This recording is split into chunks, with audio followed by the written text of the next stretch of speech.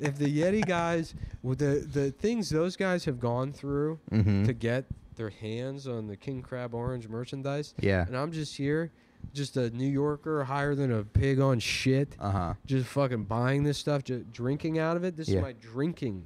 This isn't part of the private collection at home. For the other men who survived testicular cancer and now just collect Yeti. This is why I bring this around. I ding it up. Covered in ding shit. I don't care. I don't care because I can always go down the street and buy another one. Right. And you can't. If you're living with your fucking GI Bill money in fucking Louisville, fuck you. I recently saw... Well, I guess I haven't seen anything. I saw Challengers and Civil War. I went to go see both of those. How were they?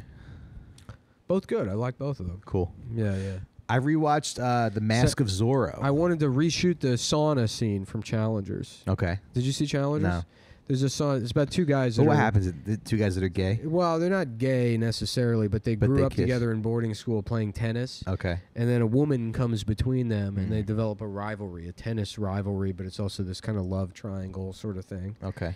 And the less dominant of the two, the one that's kind of like a slow burn kind of guy, who like the first guy's fucking the girl and he's like not caring about her, and the other guy steals the girl from him, and then the guy who steals the girl in a slow kind of approach, he eventually becomes this great tennis star, whereas the first guy is just sort of like a layabout bum that never really made it to, and so they have to play a match. I don't know how tennis works, but apparently the best guys in the world of tennis just still have to play like the New Rochelle tennis tournament, I guess. Right. So that's what happens, and they meet up in the finals. So the whole movie, their backstory is intercut with them playing this tennis match. Okay. And I'm gonna make that movie with my brother, but a piece of cheesecake comes between us. Oh, okay. So this is what I mean. You're still leaning into the fat identity. That's barely a joke. Yeah. That's barely a joke. You're just like, you wait all that time and be like, I'll make the same movie, but it's a candy bar. me and my fat brother are fighting over a piece of Reese's fucking cups. Anyways, sorry. There's a scene where... Right. I do feel like I'm losing weight, though. Yeah, you do actually look thinner. Thanks. And I'll say this: welcome back, welcome back to society.